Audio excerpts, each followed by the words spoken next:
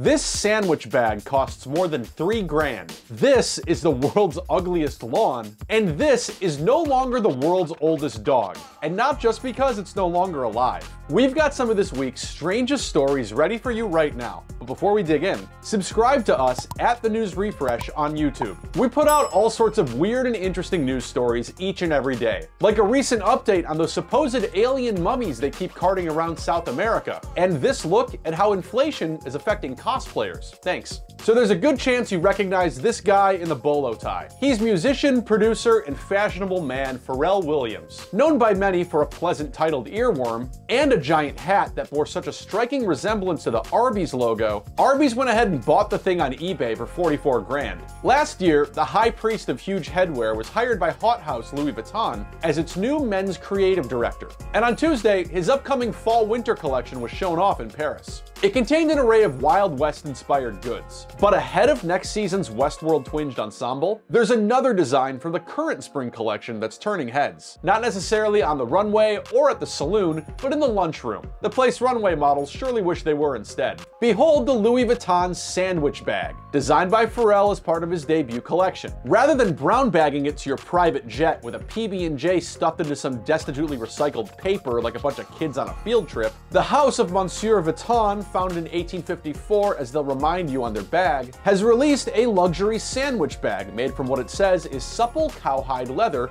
in the same color as their famed shopping bags. There's a zipped pocket on the inside, perhaps to stash some raisins, as well as a double-flapped pocket, silver color hardware, and, of course, a musketon closure. Our luxurious Louis Vuitton lunchbox here has been on sale since January 4th exclusively at a West Hollywood pop-up location, and it costs more than $3,000.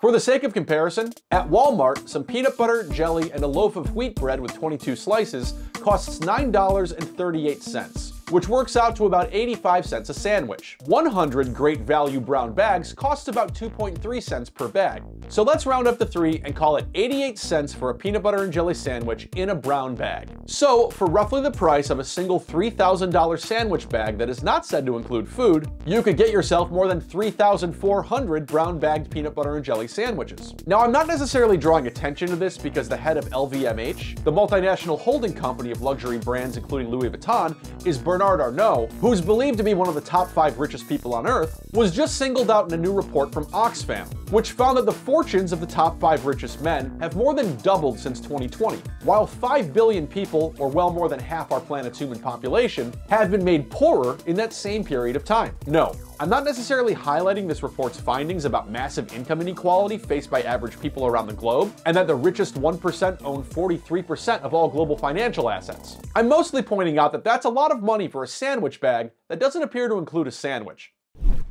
Hey, who do you think has the ugliest lawn around? The hoarder? The dad who's got better things to do? The person with the not-so-tasteful taste and decor? Nope. It's actually this woman. This is Kathleen from Tasmania, Australia, and she's the official winner of the world's ugliest lawn contest. And yeah, there's a lot to be desired here. According to the contest's website, those divots in the ground were caused by 3 wild bandicoots, perhaps in a never-ending quest to score some Wumpa fruit. And besides that, well, there's not much to look at. This patch of land here is pretty dry and bleak, and that's intentional, because this contest is meant to draw attention to water scarcity. According to UNESCO, which is what the United Nations Educational, Scientific, and Cultural Organization stands for, 2 to 3 billion people across the planet experience water shortages at least 1 month a year, and the global urban population facing water scarcity is projected to double from 930 million people in 2016 to upwards of 1.7 billion people in 2050. Now, in spite of the wishes of your precious homeowners association, one way to cut back on water is to not water your lawn. And our contest here notes that their competition has an aim of saving water on a global scale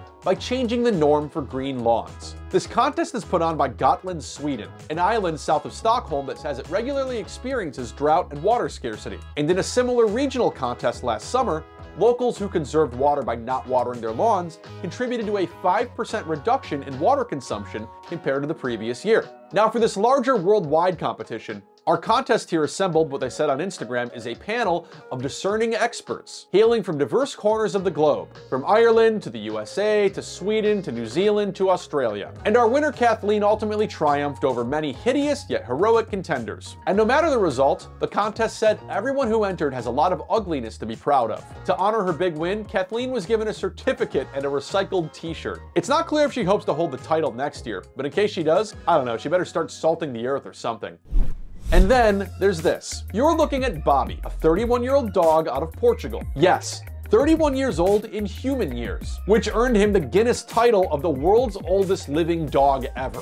That's so old, he blows this dog years conversion chart put out by the American Kennel Club out of the water. But Purina.com has a dog age calculator. Bobi the dog is said to have been born in May of 1992. And sadly, spoiler alert, died in October of 2023 after 31 years and 165 days of life, or 377 months, which also seemed to break this dog age calculator too. Look, if you want to do the dog year math, let us know in the comments, because there's a good chance this is all a lie anyway. The Associated Press reports that Bobi's title as the world's oldest dog has been suspended after Guinness World Records claims some veterinarians called the dog's age into question. While our review is ongoing, we have decided to temporarily pause both the record titles for the oldest dog living and ever, just until our findings are in place, the good people of Guinness told the AP. Bobi was a Rafeiro do Alentejo, a dog breed with a life expectancy of 10 to 14 years. The dog's owner didn't respond to the AP's requests for comments, and the dog itself hasn't responded to anyone for several months, as it's been dead since October.